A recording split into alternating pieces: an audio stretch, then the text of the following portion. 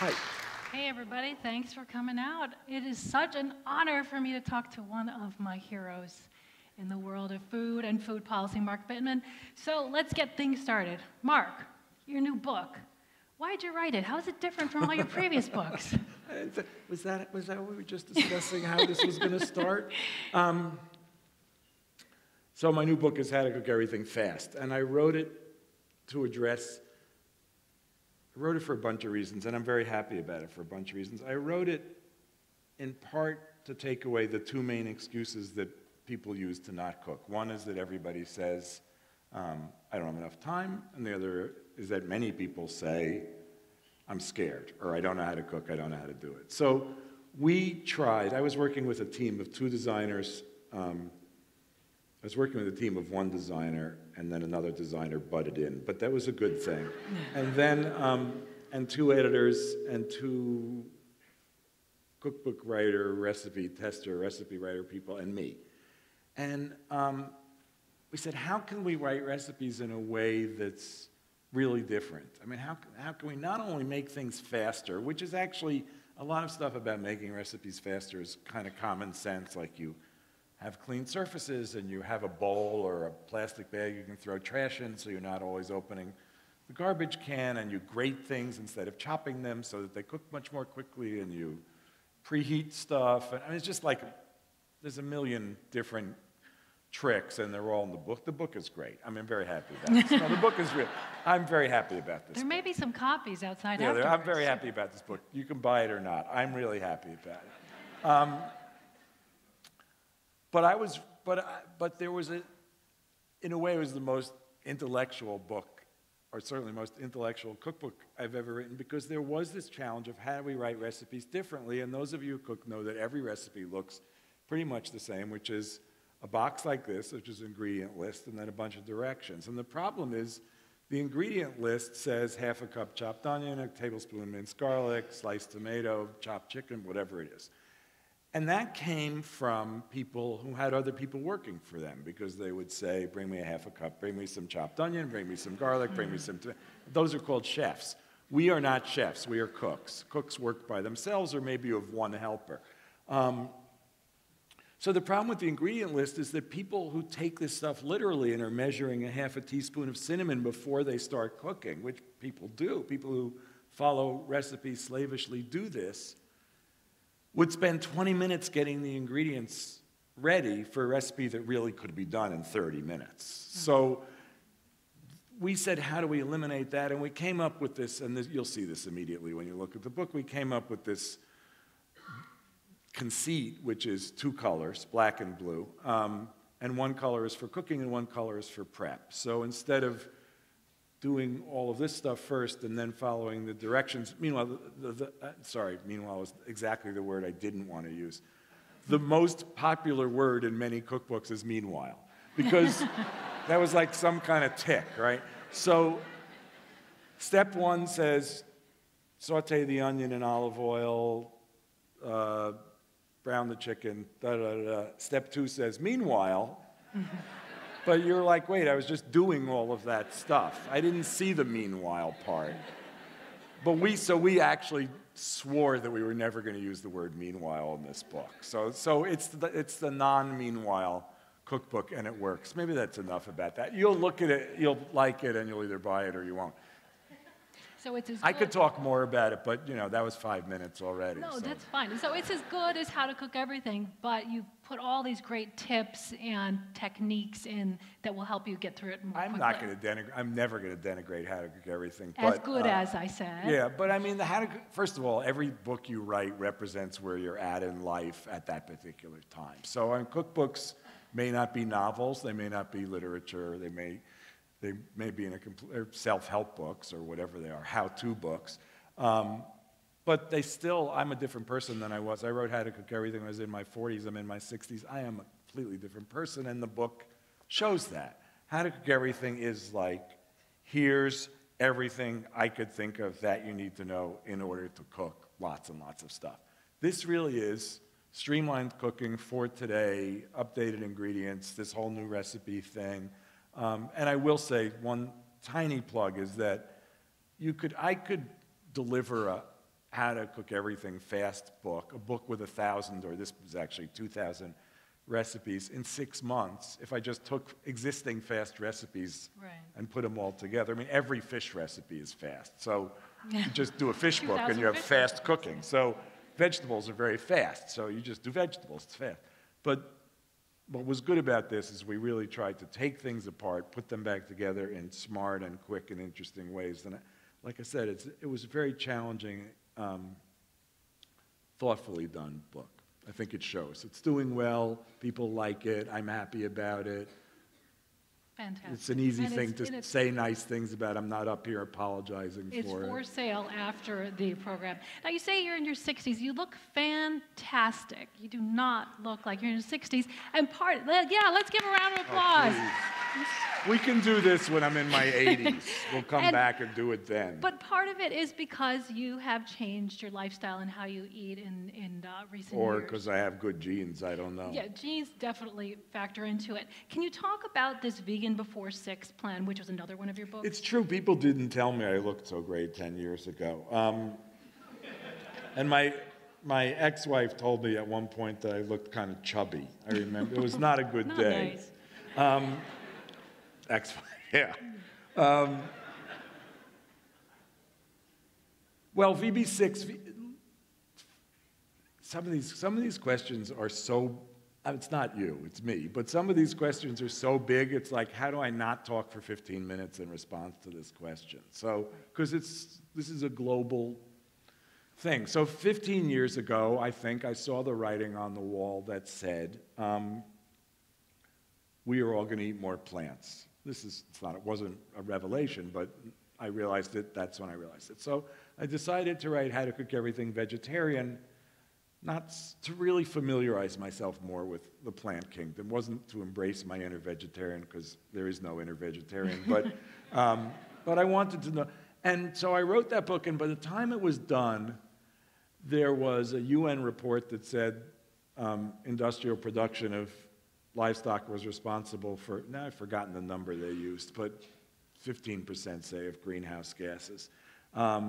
It was clear, we were producing 9 billion animals a year in the United States, and there wasn't the land to do it, and there certainly isn't the land to do it if other people around the world are going to start eating meat like we did. And the whole hyper-processed food thing, and we'll get into this stuff. But it became clear that the more plants you ate, the better. And we were talking backstage. I said in the 80s I wrote a little bit about nutrition, and I had to stop writing about nutrition because I didn't think anyone knew what they were talking about, and guess what? They didn't. So it's not like I figured out what was smart. It took me as long to figure out what a good diet was as it took everybody else. But now we kind of know, and we know that a good diet means less junk food, more plants, probably fewer animal products for most of us. But that fat's not bad the way we demonize it. Yeah, fats are not, most fats are not. Trans fats are bad, but they're effectively illegal at this point. Yeah. So they're, yeah, fat's not bad. I mean, in moderate quantities. But I mean, everything in moderate. It's all so simple. It really is all so simple. But it wasn't always, and it wasn't always so clear. And so 8 years ago, 7 years ago, I was 57, and all of this stuff was gelling in my head, and I went to this doctor that I'd gone to for a long time, and he used to call me the champion of blood work, because all my blood work would come back. It was great, and he said, guess what? You're no longer the champion of blood work. Oh, no. Everything has moved in the wrong direction. This was when my ex-wife was calling me chubby, since I was 40 pounds heavier than I am now. So he was a sort of ex-hippie, great guy, really a friend. And I said, what should I do? And he said, you should become a vegan. And I said, I'm not going to become a vegan. That's not going to work. And he said, well, you're a smart guy. Figure something out. So this is a true story. I put all this stuff in the blender, and I kind of came up with, well, the idea is not really to be a vegan. It's not even a very good word anyway, because we were saying backstage you could eat Oreos and French fries and Coke, and you could be a vegan. So it's true also. So I thought, why not just force myself to eat more plant food, more unprocessed food, and then but not do that exclusively because that's too hard. So I invented this diet called Vegan Before 6, where I eat only unprocessed food and only food from the plant kingdom until 6 o'clock at night, and then I do whatever the hell I want to do. So, and it works, and I cheat. The first thing people say when I say this thing is, can I put milk in my coffee? And I say, of course you can put milk in your coffee. You can cheat as much as you want, but if you don't cheat very much, it's a very effective diet. It worked for me. It's fairly principled. It's realistic. People can do it. You can still get to like drink wine and eat meat at night. And you know, I think that the whole flexitarian, semi-vegan, whatever you want to call it, whatever you want to call a way of eating that emphasizes plants, that's the way of the future, which is essentially the realization I came to in 2000 or 2003 or whenever I decided to write How to Cook Everything Vegetarian.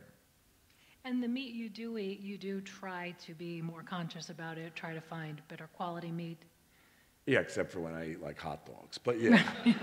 There are some hot dogs with sustainable meat. But sometimes you're just in a weak place. Exactly. It's true. Or sometimes you're in Bloomington, Indiana, as I was the day before yesterday. So, you know, I have a great, you know, I was in Bloomington, Indiana.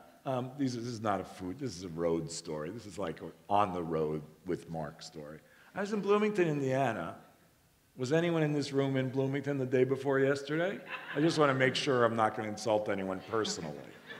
So I was in Bloomington, Indiana, and this person, and I was going to Syracuse the next day, which was yesterday. I was in Syracuse this morning. And I said to them, I'm going to Syracuse tomorrow.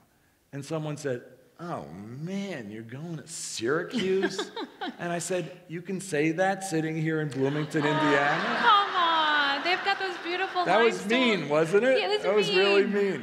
I like Syracuse. I'm sorry. I like Syracuse. They've got those great beautiful city. limestone buildings. Yeah. Syracuse is really cool too. Come on. It was raining. It was 45 degrees. The leaves were all gone from the trees. You got Midwesterners here, man. Syracuse is practically the Midwest anyway. Sorry. Okay, let's go. Speaking of Syracuse, so you said that in order to get better in touch with your food, you have seen like the death of some of the animals you've eaten and actually participated in. How did that make you feel? How did that change the way you feel about it? It's gross. I mean, killing animals is gross. I think that it's really psychologically hard. I think that people who work in slaughterhouses, like executioners, have problems. If you routinely kill other beings, you have problems.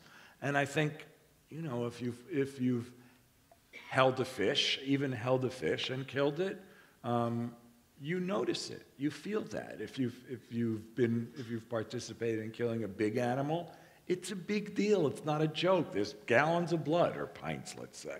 We don't have to exaggerate. It's bad enough. But we do, you know, there are people who won't boil lobsters.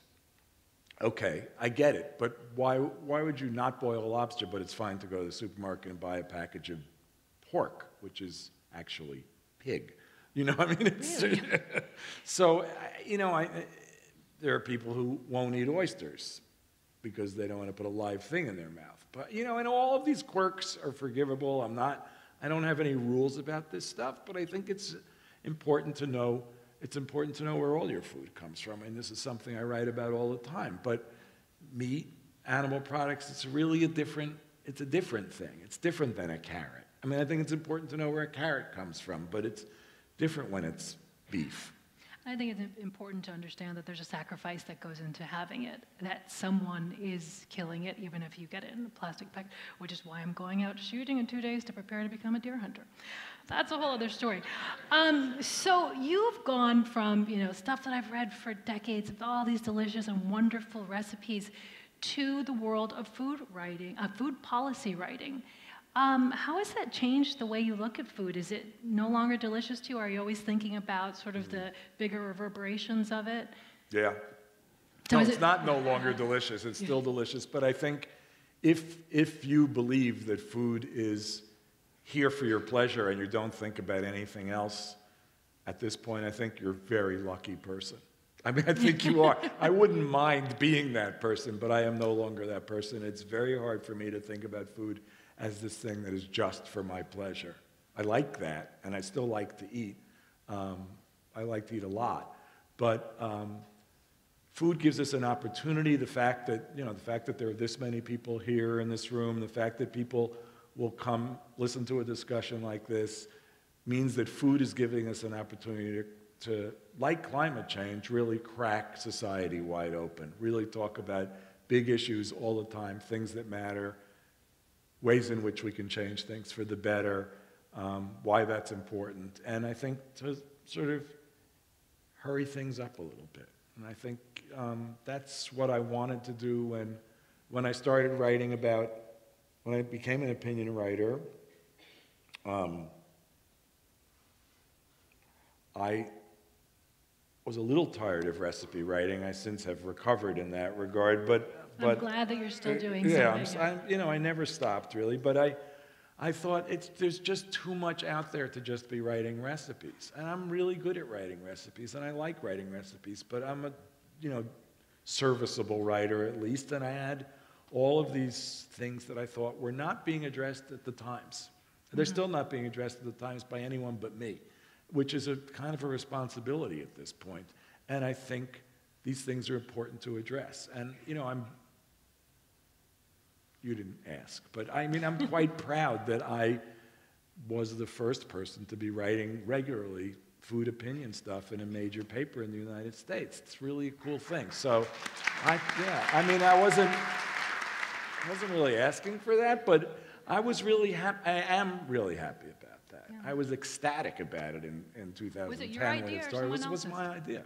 The Times is a really great place in many ways, because you can say to people, I need to do some new stuff. I have ideas. I need to refresh this, and it's not working the way I'm doing it. And they actually encouraged me. Bill Keller, other editors, high-up editors, encouraged me to figure out how to make this thing work. And I did. It took a year to figure out how to make it work. And I was really happy about that. I am really happy about it. I am so glad you did it, and I'm so glad it's in a paper like the Times covering food policy for the Chicago Tribune, which I did for many years. I often felt hamstrung, like I've got to quote the pork producers, and then I quote the tireless people who make no money, who are trying to stop antibiotic-resistant infections, as if they were completely equal. And I couldn't use any of my sort of judgment as, these guys are totally lying, or calling people out as much as I wanted to. And so I'm so glad. I'm always silently cheering on your stuff. Well, one thing about, it's okay to talk about this another minute, right? Yeah. Obviously. One thing about... Is it okay? You're interested in that. I hope you're interested in this, because I think it's really important. Traditional reporting is fabulous, obviously. But to think that the opinion pages, at least the opinion pages of the Times, to think that it's just a bunch of people running, what is it called? Running off at the mouth? Is that the expression? Saying whatever they want to do is really a mistake. But also I know this is true of my colleagues, but we report stuff to death, and then we figure out what we actually think about it, and then we say that. So I feel like my only two responsibilities in writing my columns, and this is such a privilege, are one, get the facts straight, which, I maybe run 2 corrections a year, so that's not bad. And 2, figure out what my opinion actually is so that I believe it and that I stand behind it, that I can make this argument that at least I believe. And that's the job, and it's really great. It's really cool. And if you don't fact check it, if you don't do the reporting in advance, you're going to get killed out there. Right. So, well, I do have a fact checker also, so that's why I have no corrections. If I didn't have a fact checker, I'd have 3 corrections a week, but they'd be pretty minor mostly. So we just had an election, and as part of an election in a lot of states and counties, there are referenda and measures and propositions. And so we just saw 2 states have GMO, genetically modified food labeling laws. We saw soda taxes and others. We actually saw the very first soda tax in the United States passed in the Communist Republic of Berkeley, California. Where we're moving, right? That's right, yeah. So what do you make of that? Are dominoes going to fall? Is this just an isolated case? I wrote a lot about it. I've been a big advocate for soda taxes. I've written about them. A friend of mine says too much. said you can't write about this Berkeley thing next week. You just wrote about it 3 weeks ago. But I thought it was more important to write about Berkeley before the election and help the thing win than it is to report on it. It's being reported on. But for those of you who don't know, there have been talk of soda taxes, even nationally. Obama mentioned it while he was running for president in 2008. So to put a steep tax on soda to discourage its consumption, and then also to use the money, if possible, for public health measures. So it failed narrowly in New York. It failed very narrowly in Philadelphia. It's failed in small cities around the country. Never got a committee in Chicago. Right. So that's failing widely, I guess. But then Berkeley put it on the ballot, and San Francisco put it on the ballot this year. In Berkeley, it passed by 75%, which is really incredible. And in San Francisco, it actually passed by 55%, but that was a failure because the way that measure was written, it needed 2/3 to pass. But a majority voted for it. So yes, I think this is going to snowball. I think the fact that you can make the argument that the nation of Mexico instituted a soda tax January 1st, 2014, and that consumption of soda in Mexico will have fallen 10% by the end of this year as a direct result of that. Wow. And this is an interesting thing. Consumption of water in Mexico has increased 13% this year. Nice. So this is, I mean, if you say 10% decrease in soda per year and 10% increase in consumption of water per year, that's a big public health step. It's huge. So I'm a big supporter of this. I think it's totally great, and I think next election day we're going to see some amazing stuff in the world of soda taxes. Okay, and we also saw some GMO labeling measures. And so what do you think of this whole push to label GMOs? Is that the right way to go? Well, actually, I think not. It's funny. I think you would assume I would say. I think you might assume that I'd say something different. But I think that I think two major things about the GMO thing. One is that GMOs are a little bit of a red herring, and the food movement is spending an awful lot of energy on this labeling act. And the people who are behind the labeling laws are friends of mine, or at least colleagues, people I respect. I think it's a mistake to put this much energy into it. I think we should be focusing more on antibiotics in animal production. I think we should be focusing more on the marketing of junk food to children. I think we should be focusing more on animal production in general. I think we should be focusing more on the effect of agriculture on climate change. All of these things, I think, are more important than GMOs. But the reason I actually like the labeling laws, having said all of that, is because I think they're a little bit of the thin end of the wedge, and that if you say, what's GMO labeling about? It's about transparency. Well, exactly what we need in food production is transparency. We need to know whether our animals were raised with antibiotics. We need to know how many and what kind of pesticides are on our vegetables. We need to know how our animals were raised in general. We might want to know how labor is being treated in the raising of our food. There are many different things that would be great to know, would be great if we're more transparent in food production. GMOs is not the most important of those, but if transparency comes more to food labeling, we don't even know how much sugar is in the products we buy. Right, because we don't know. I mean, we could argue that every product should say has added sugar. I mean, a friend of mine went out and bought pico de gallo the other day. Pico de gallo is chopped tomatoes, onions, cilantro, and lime, maybe jalapeno. That's how you make pico de gallo. Went out and bought pico de gallo in a classy supermarket. I don't know if it was Whole Foods or Wegmans or what, and it had sugar in it. It's like, it's the last thing you need to put sugar in. What the heck is that? Have you noticed, like, you can't even eat a salad dressing without it being sweet anymore? You never could, but No, I make a vinaigrette without any salt in it, without any sugar in it. Rob Lustig, who's like the sugar whiz, at the University of California, San Francisco, says that 80% of products in supermarkets have added sugar. So even if he's off by 20%, it means as far as I'm concerned, it means I'm going to take 30 seconds and give you the summary of all my eating advice. There is a spectrum of things that are called food. 2/3 of that spectrum should not be called food. So you could call it non-food, you could call it unidentifiable food-like objects, you could call it poison for all I care, because it's closer to definition to poison than food. So if you take this spectrum and you take 2/3 of it, and you throw it out the window and you say, I'm going to eat Twizzlers every alternate Monday, and I'm going to have a Coke every Wednesday or whatever, but for the most part, I'm leaving that food behind.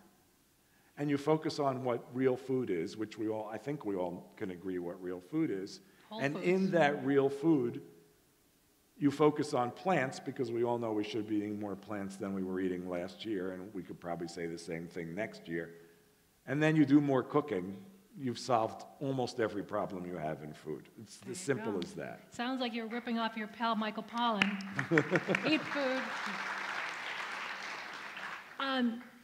So sorry for two food policy geeks to geek out here for a minute, but I was so impressed that you were one of the first people who took this controversial stance showing how hunger groups were often in cahoots with unhealthy big food in food feeding programs. How does that work? How is it that, Feeding America starts to advocate for unhealthy foods in the SNAP program or in the school lunch program or the school breakfast program? I think we're put in the uncomfortable position of supporting a program that's not really that great, which is SNAP. It's formerly food stamp program. SNAP, formerly known as food stamps. That's what you have to say every single time. Yeah. Because it wasn't that well thought out, it's not that well administered, there's a lot of waste, et cetera, et cetera. But if someone's making so little money that they have trouble buying food, it's certainly easier to support SNAP than it is to say, okay, let's raise the minimum wage to $15, because that is not about to happen anytime soon. So you have to defend SNAP, I have to defend SNAP, but SNAP is so screwed up that although you can't buy a roast chicken with SNAP dollars, you can buy a 2-liter bottle of Pepsi with SNAP dollars. And candy bars and Flamin' Hot Cheetos for dinner. Right, yeah. Which to me is the equivalent of saying you could buy cigarettes with SNAP dollars, so, or close to it. So junk food companies love SNAP because we are subsidizing the purchase. We who pay taxes are subsidizing the purchase of junk food by people who are less fortunate who are getting food stamps. So Pepsi loves food stamps. And so then you get into, so Pepsi subsidizes, and there's some funding that goes from Pepsi to subsidize anti-hunger groups, and of course we're all in favor of anti-hunger groups, or at least we think we are, but then anti-hunger groups are so adamantly opposed to any threat to food stamps, which I kind of get, that when you say food stamps should not be used to buy soda or candy, they say you're stigmatizing people who use food stamps. You're humiliating them. I said, is it more humiliating to not be able to buy a rotisserie chicken or not buy candy bars? Well, is it more humiliating to not buy candy bars or to get diabetes? I mean, at some point, what are we talking about? We have to make, as a society, until the Reagan era really took hold, we as a society thought that we were able to make big decisions that affected all of us to protect ourselves from ourselves. And if you look at seatbelt laws or tobacco legislation or all those kinds of things, we used to do that stuff. And we don't do it anymore. And as a result, we have these, I don't think rapacious is too strong a word, food companies who will market junk food to the death because that's where they're making money, and they will market it to 2-year-old kids. They'll market it to 6-month-old kids. And we've all seen, I don't know about in Chicago, but in New York, we have all seen people wheeling kids down the street in strollers, and the kids are, 8, 10, 12 months old with iPads. And and it's not an exaggeration, if those iPads have an internet connection, the kid could well be watching a commercial for Trix or for Coke or for anything like that. And there's no regulation that can stop food marketers from doing that. And this is a matter of choice. I mean, we're talking about protecting children. Children are not rational. I mean, not that we're so rational, obviously, but children are not rational creatures. And you can train them to eat junk food. And every study, a slew of studies coming out now that say that by the time you're 6 months old, your food preferences are being established. And by the time you're 6 years old, it's kind of over. If you're a person who drinks 4 sodas a day, you're going to have trouble not drinking 4 sodas a day. So it's a little off topic, or a little off the answer to your question, but these are public health issues, and we need help protecting ourselves. Some people I can say the spectrum thing to, and they'll say, oh yeah, I get it, and they'll go home and they'll eat more plants, and they'll eat much less junk food, and they'll be healthier people. But we know that not everybody hears things the same way. Not everybody comes to talks like this. Not everybody reads the New York Times. And we know that some people need more help than just like when people stopped smoking. And, you know, it's not entirely a matter of class or income. When people started to stop smoking, some people had more trouble than others. And some people need smoking cessation classes. And some people need Nicorettes. And some people need this. And some people need that. And people need help to change the way they eat. Not everybody can listen to a message and go act on it. This is what government is for, in my opinion. To protect the public health.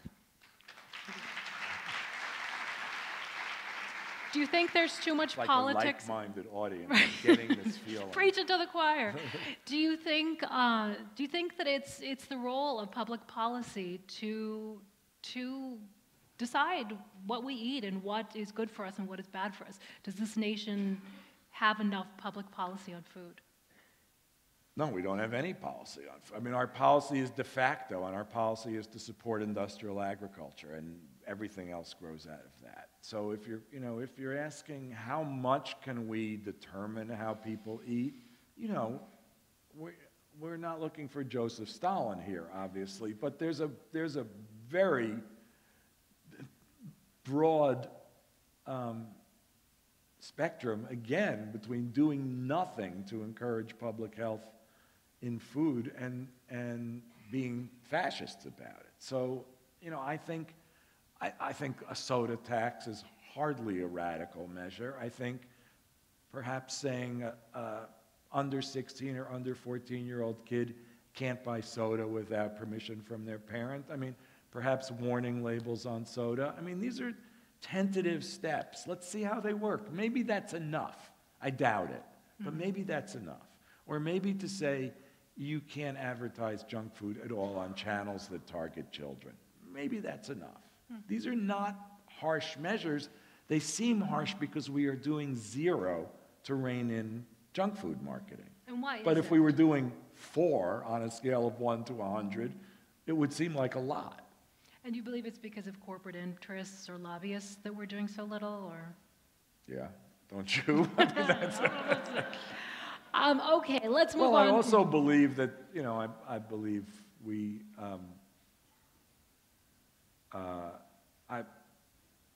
I guess I don't want to get too political, but I guess I would say that the Democratic administrations that we have had have been not as strong as they might have been during the course of my lifetime. I don't know why suddenly I'm becoming diplomatic, but there you go. I'm in Barack Obama's hometown, so. Yeah, so Let's Move could have maybe delivered more than it did. But let's get on to a more fun topic. Chicago just got a Shake Shack. Is it all that?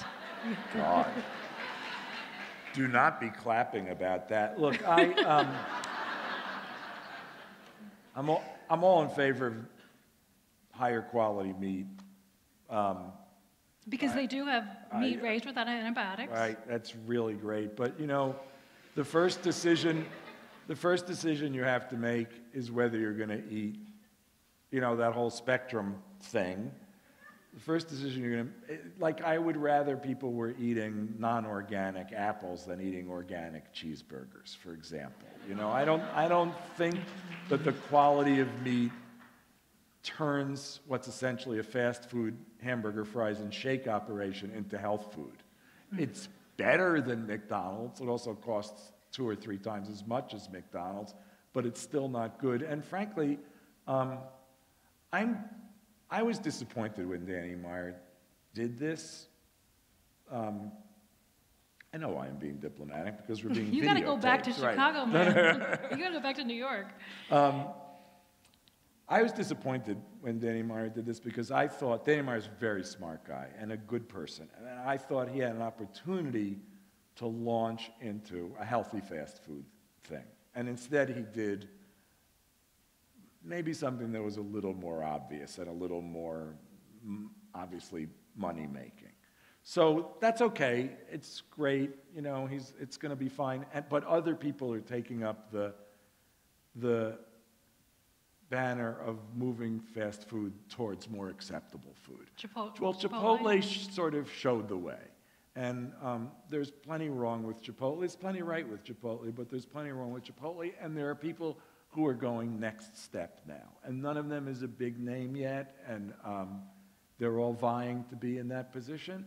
But 5 years from now, we'll have established fast food chains everywhere where you can go, and for reasonable, moderate amount of money, still not as cheap as what McDonald's can be, but a moderate amount of money, you can get tasty, decent food. And that's a good thing. So, being someone who writes about food policy and about food, you know it can be complicated. People get lots of different messages about what they should and shouldn't eat. What is your best source to tell the public about ways they can get good answers and try to understand it better? I think my job is to be that source, actually. So get a subscription to the Times. Well, I don't. You know, I just read this David Foster Wallace thing about information. And it was, you know, this book that he was writing before he died called The Pale King is about the IRS. So this sort of idea is that it's the most boring book ever written, but that was part of the point. And there's this whole passage about information and how your job when you're presented with a lot of information is to discard all you can except for the best part. So that this is journalism, right? You take in way more than you can possibly handle, and then you have to throw out everything that you judge to be not worth knowing and keep what's left. So it's like that kind of, it's like a sculpture. You know, the statue is already in the block of marble. Your job is to get rid of all the stuff that's not the statue. Yes. And the story is already there, but your job is to throw away all those words that somehow got into your head. And that's what I do. And, you know, so I'm not the only person to read about food policy, but my job is to sort of take this stuff and try to make it easily digested, no pun intended. And I get into fights with academics all the time because they say, well, you're misrepresenting us. And I say, I'm representing you as best as I can, and if you could write half as well as I could, you'd be representing yourself. Sorry. It is a challenge. I'm sure there's a few academics out here. Yeah. Some academics can write clearly. So walk us through a day in the food life of Mark Bittman. There's no typical day. I've just been on the road I've just been on the road for 30 days. Tomorrow is 30 days. That's not typical. When you're in New York, when you control your food, what do you like to eat? I get up early, I have a banana, I go for a run. This is my made-up day, right? I get up early. Well, I mean, it's a, what's that? The ideal It's Mark. a, what do you call it? A composite. Amalgam composite. Yeah. I mean, I often have a banana first thing in the morning, coffee with milk. I go for a run on a good day. I get to the office really early. I sit there with my feet up. I eat nuts and dried fruit during the course of the morning. I have much more coffee than I probably should. And then I have a struggle around lunch. I work. I mean, there is this work involved. I have this struggle around lunch, like what am I going to do, same as everybody else. And often I wind up going and getting a pile of greens, or I really like it if I can find a stir fry. If I'm home, I stir fry lunch. I like that. Or rice and beans. And then in the afternoon... What's your stir fry fat? Peanut oil? If I have it. It's the best, but it's always like, oh, I ran out of peanut oil. I wind up using olive oil, which is ridiculous, but it's fine. Yeah. And then in the afternoon, I work at a slower pace because between 2 and 4, I'm usually only semi-conscious. And sometimes if I'm home, I'll take a nap. And Then 4, I usually get a second wind, and I work until 7, and then I go out to eat, and like I said, I eat whatever the hell I want. I don't cook, you know, it's funny, I used to, this is partly a result, I really am, there is no typical day, I really am traveling more than half the time. And my new joke is, I used to cook at home every night and make dates to go out, and now I go out every night and make dates to cook. So usually I'm cooking weekends at this point, or when I'm not traveling, or when I'm in the city where I have a close friend, I might say, can I come over to your house and we'll cook together, and I do that. But it's become an increasingly rare pleasure. Yeah, sometimes those of us who write about cooking end up not cooking as much as we'd like to. Yeah. But speaking of cooking, and I know every cookbook writer hates it when I ask this, what are 1 or 2 of your favorite recipes in your new book? Okay, don't say, okay, not favorite, not favorite. What are ones you want to tell the audience that they've got to read in your new book that has some really great tip or something? The chicken parmesan recipe is iconic. It really is. Yeah. It's iconic. And fast. It's the best chicken parmesan you've ever eaten, and it's under 30 minutes, and it's really different.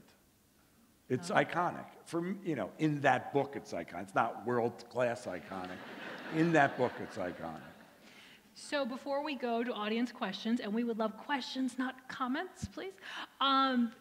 What's next for Mark Bittman? What is next for Mark Bittman? In a way, to answer that question personally is more than I'm willing to say. So professionally, what is next? Professionally, there will be more books. There's a compendium of opinion columns coming out this spring. Nice. I'm just finishing touches on that.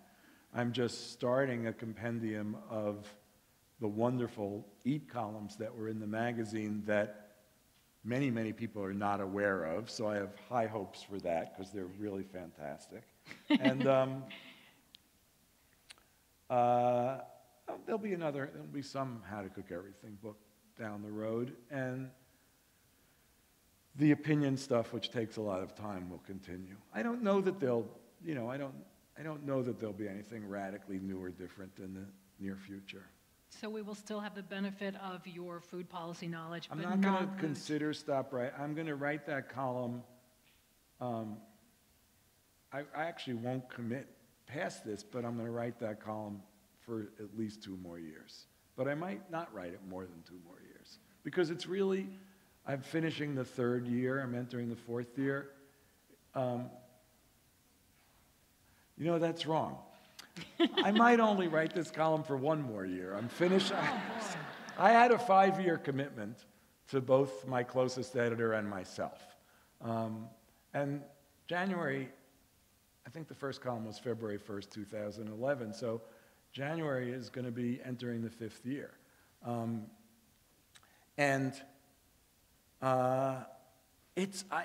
I was raving about how great it is, and it really, really is great, but it is very hard. And anyone who's In what way? Well, first of all, weekly deadlines are hard to be. And I've been on weekly deadlines since '84, I would say. I think I've had once, twice, or 3 weekly deadlines a week, every week since 1984. The Minimalist ran for 13 years. I never missed a week. So that gets a little old. Mm-hmm. But also the food policy world is crowded in a much better way than it was when I started, in only 4 years. There are many more people doing it, and I think there are people doing it more nimbly, in interesting ways, very intelligently. I have my own style. I think it's fine, but I feel less like I'm essential than I did at the beginning. And maybe after 5 years it'll feel okay to stop. I don't know, because I do love it, but it's hard, and it also, I don't know, I might not even be the best person at it anymore. So for a while I felt like I was really good at it. I don't know, we'll see. I'm going to keep doing it, but maybe not for more than a year. Well, I hope you keep doing it for a while. And with that, I will throw questions out to the audience, that they will bring a mic to you. And since we're recording this, we need you mic'd. Hi. Hi. I don't know if you have somebody in Chicago to cook with, but happy to have you. But I wanted your opinion on what seems to be the topic du jour, which is about gluten and all the people going gluten-free. There's nothing wrong with that question. I wish I had a better answer than I do. There's something mysterious is going on, I would say. There are people with celiac disease, and we've known that. There are people who will latch on to any trend that they can, and we know that. But there are people in between those who seem to be intolerant of something in wheat or in highly processed grains. So if you can digest farro, for example, and you can't digest wheat, what's going on there? And I don't know.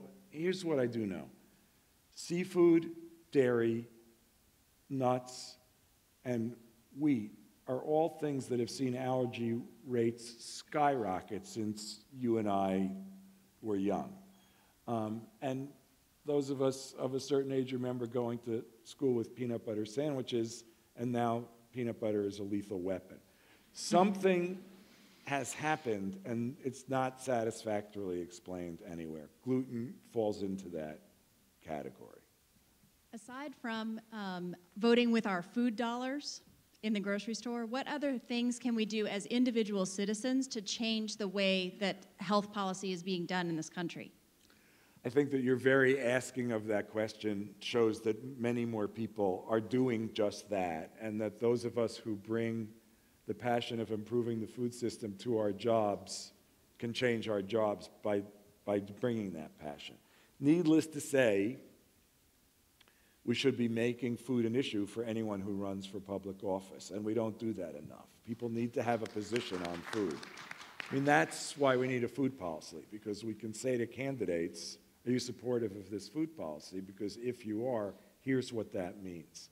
I think, generally speaking, parents should be working in schools. It's super important to have kids eating well in schools. It's super important for kids to be eating well at young ages. And everyone else who doesn't want to be working in schools should be working in maybe not quite the most micro part of their community possible, but I think we are going to see change most quickly at municipal and regional levels, and less quickly at state levels, and much more slowly at the federal level. So I think a sort of resurgence of involvement in municipal politics is really, really valuable.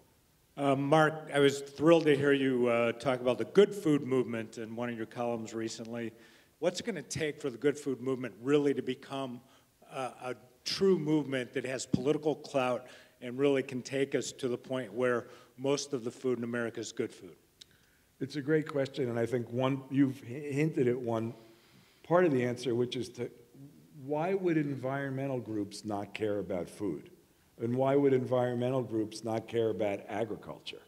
And why is the only way that most environmental groups can imagine to preserve land to set it aside for little or no use, for conservancy, when the majority of land in this country, or a great deal of land in this country, is farmed, and it's a concern of how that land is treated? Those are environmental issues. So I think one thing is for people who care about food, who are already also environmentalists, who belong to Sierra Club or Audubon or whatever, to push those organizations to start making more noise about food.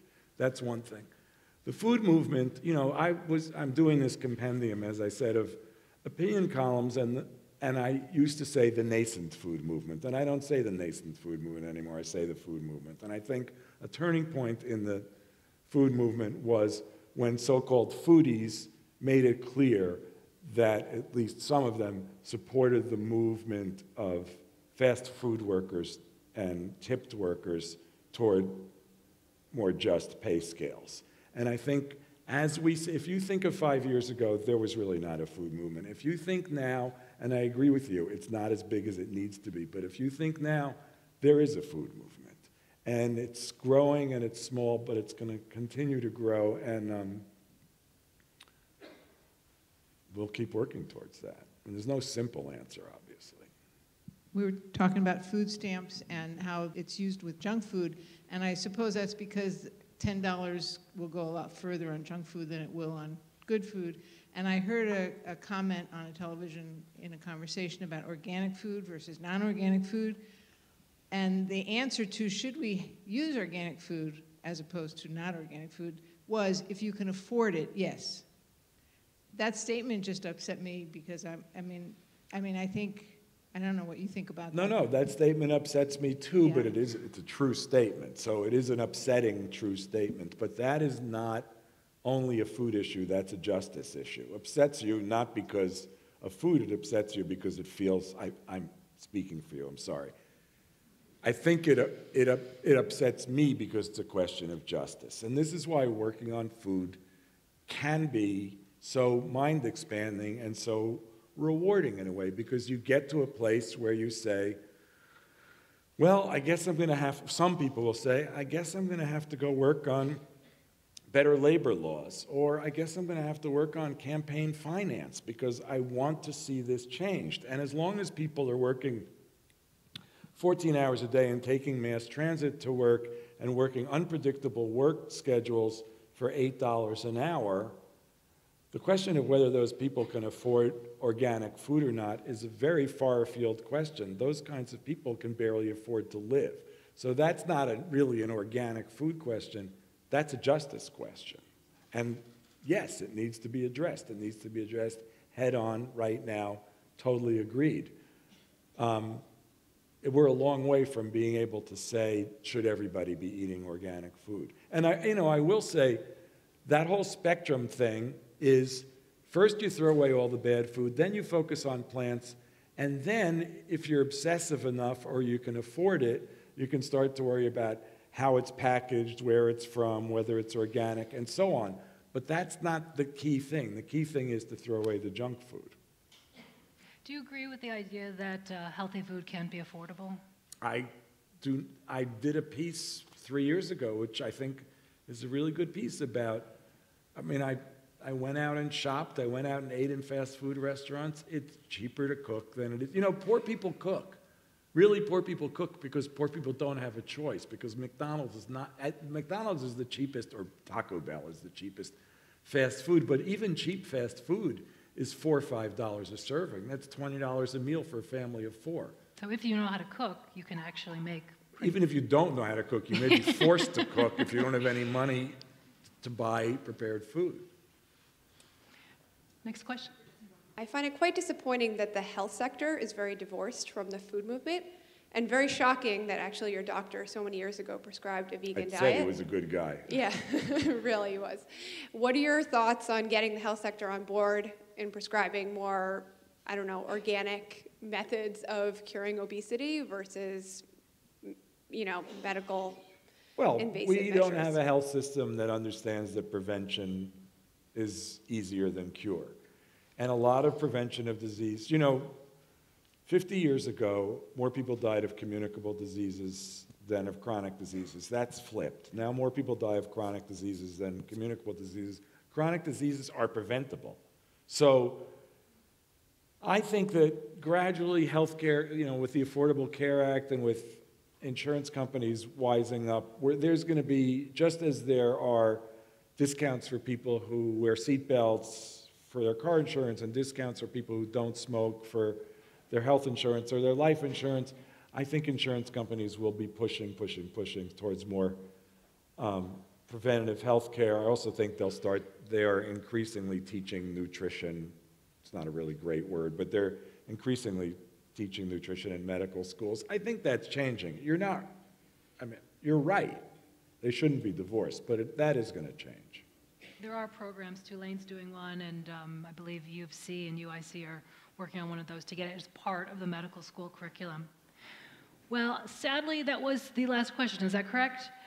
Mark Bittman, I want to thank you so much for joining us tonight. Thank you.